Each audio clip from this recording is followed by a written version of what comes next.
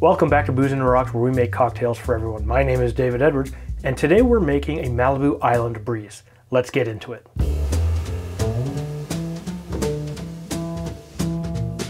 All right, it's great to have every single one of you back here today. We are making a Malibu Island Breeze.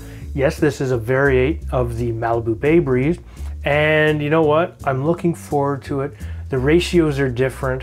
We've got a bit more pineapple juice, and we're not using any grenadine at all. We are using, however, a little bit of cranberry juice. So this is gonna be interesting. Let's get into it. The first thing you need is your shaking glass of choice. Now you could use a tin, you could use a cobbler shaker. If you had a mason jar at home with a lid, you could use that, or even a workout bottle with the shaker inside. Totally up to you for what you have. Because remember, this is your cocktail and you don't need to go out and buy anything special for this. Now the first thing you need is a little bit of Malibu coconut rum. Now I really like this rum. You have to remember that if you're new to Malibu rums, the coconut rum is a sweeter rum with a very strong coconut smell and taste. For this we need 1.5 ounces or 45 milliliters. Oh yeah, looking good. I love this stuff. The next thing you need is a little bit of peach schnapps. In this case, I'm using Dr. McGillicuddy's peach schnapps. You can use whatever peach schnapps are available to you in your local area. For this, we need 1 ounce or 30 milliliters.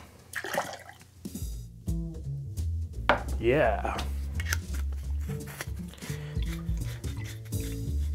The next thing you need is a little bit of pineapple juice. In this case, I'm using fresh pressed pineapple juice.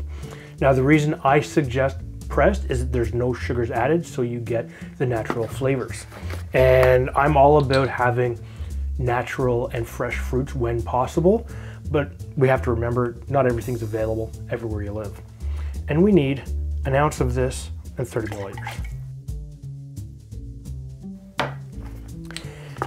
The next thing we need is a little bit of cranberry juice. Now, I'm using a straight cranberry juice. It's ocean spray cranberry juice. And for this, we need 1/2 ounce or 15 milliliters. Ooh, look at that. Looking pretty sharp. Now what we're going to do is we're going to add some ice, and we're going to shake this for a good 15 to 20 seconds.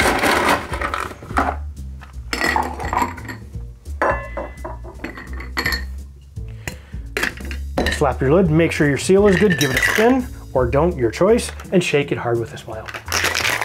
Yeah! Smack it open with the strength of 1,000 pineapples. Goes off to the side. Dry my hands, my area. Grab your glass of choice. You could use a highball glass, a Collins glass. In this case, I'm using a goblet just because I like the way it looks. Add some fresh ice.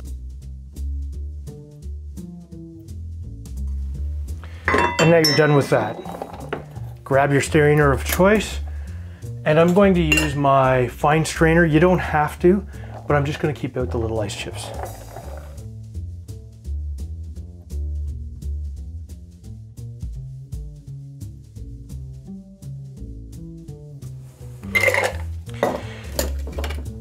Look at that. Nice, tasty, simple. Next thing you're gonna do is you're gonna grab your knife, get rid of that, move that off to the side, grab a lime, and this is what we're gonna use for a garnish. We're just going to use a lime wheel, put a small cut, and here we go. Look at that. Absolutely gorgeous. Just a hint of different color to stand out. Smells really, really good. You immediately get the lime directly under your nose because you've got the lime here. However, you get a little bit of coconut, a little bit of peach, and some pineapple. Let's give it a try. That is so good. So simple, so easy to use. The coconut and the peach go really, really well together. They're held in place nicely by the pineapple juice. And you get just a hint of cranberry, which also gives us this lovely, lovely color. Oh yeah. You know what? Perfect for the back deck, perfect to do in large groups for yourself and your friends. And you know what?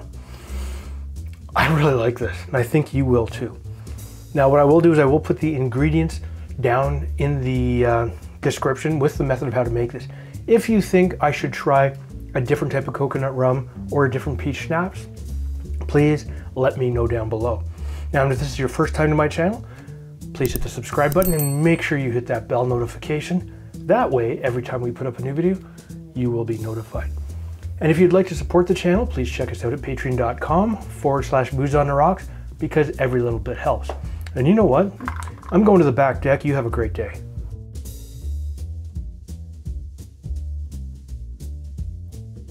Now, the first thing we need is some Malibu rum. Now, in this case, this is a white rum and it's a coconut rum, and that sounded stupid. Welcome back to Booze on the Rocks. My name is David Edwards. Today, you totally distracted me.